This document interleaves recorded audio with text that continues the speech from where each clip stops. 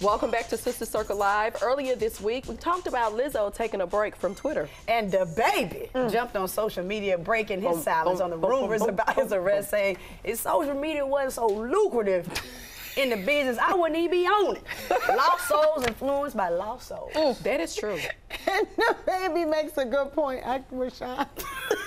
Social media is a great business tool. I'm currently using it to promote my album. I'm going to continue. There is a point where it becomes toxic, and you need to take a digital detox. Yeah. What do you guys think about that? I don't think it's a bad idea. I have yet to do that because I have so many other tools that aid and assist me on social media, like block, delete, restrict.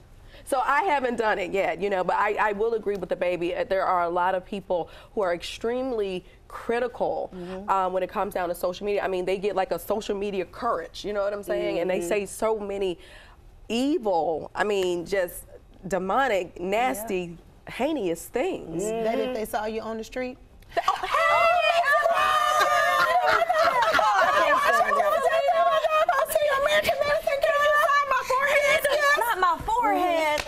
Then we get that. That's how they do you. And that's how they do. That's exactly how they do you. Yeah. There's a, no, go ahead, Lena.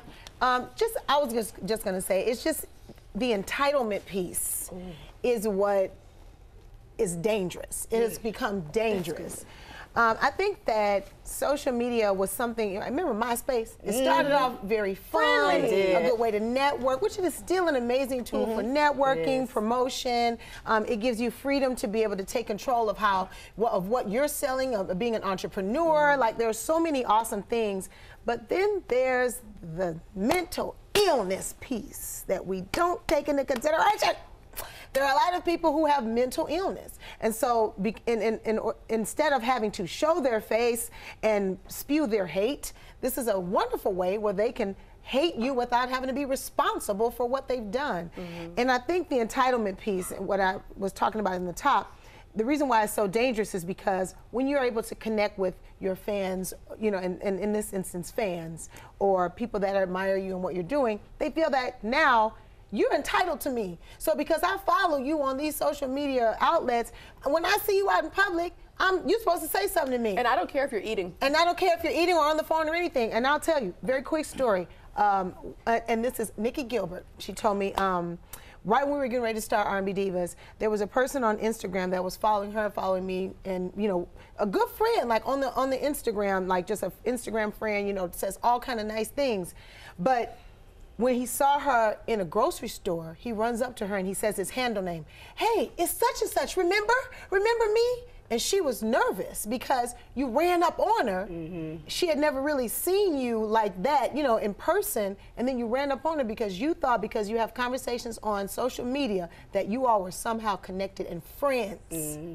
That's very dangerous. Just because you communicate with someone through social media doesn't mean you know who they really are. They could be serial killers, and we wouldn't even know. Right. I think as far as a detox is concerned, I think it's good from time to time to be able to just say, you know what, let that not be the first thing I do. Pick up my phone and see what happened on Instagram. So I'm looking forward to. I usually take the last time I took a break was literally right before Nipsey Hussle passed away. I was taking a break, and I was so glad that I had done that because it was nothing but, you know, you're bombarded with seeing his pictures, and you guys know I'm very, very sensitive, so I start living people's lives who've lost it, like lost people, and it's too much for me. So that was the last time I did one. So I think in the new year to renew yourself so that you're not addicted, because there is an addiction to social media that a lot of us deal with, and it's you think you don't have it, but like, okay, let me see what they talk about on Twitter. Let me see what they talking about on Instagram. I don't want to be addicted to it, so I just recalibrate my mind every now and then and take a week or so off, and it's time for one now. Definitely. I agree wholeheartedly.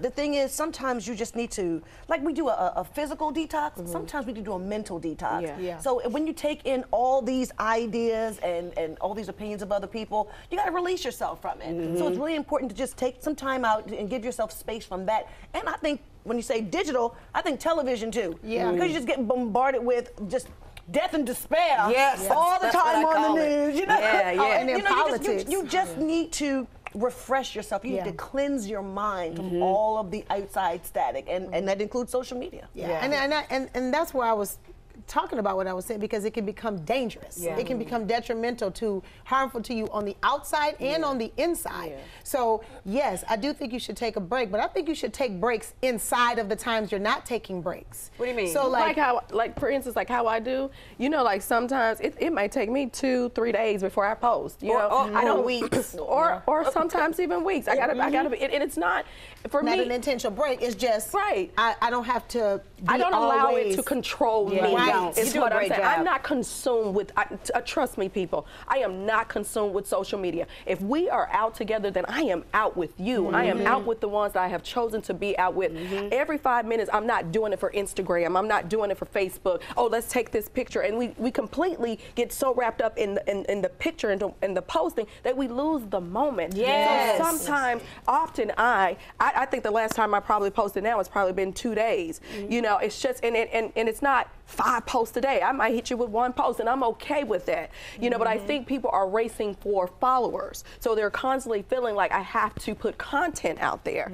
And sometimes you don't see that this is actually consuming and taking full control over your life and your being. And as Selena said, I completely agree. It is dangerous. And if you're a professional, it's sometimes better to have people that work for you to actually post on your behalf. That's good. So that you can protect your sanity while you're trying to work and focus. Yeah. And just little breaks in between, you know, like not letting it control you. And maybe you could do like exercises with your girlfriends and be like, all right, y'all, we're gonna have a girls' day, but we're not gonna use our phones. All right, guys, we're gonna go to the gym. Let's just talk at the gym. We're gonna turn our phones off or something like that. Yeah, because I hate going out with people and their phones. Oh, I know. When they're right here. She'll call you out like, oh, we're gonna do that. You're gonna just have your phone out. Yeah, I've called people out all the time. You can see them in the club. I know we gotta go. Went to a club last week. We were celebrating a friend of mine who got a new job, and I looked around the club and everybody was like on this. their phones. Yeah. It's like, y'all don't want to dance? No dancing. No I was dancing. dancing. We want to hear how you feel. Especially if they played the baby, I'm sure she would. All right, let us know how you feel because we love to hear what you have to say.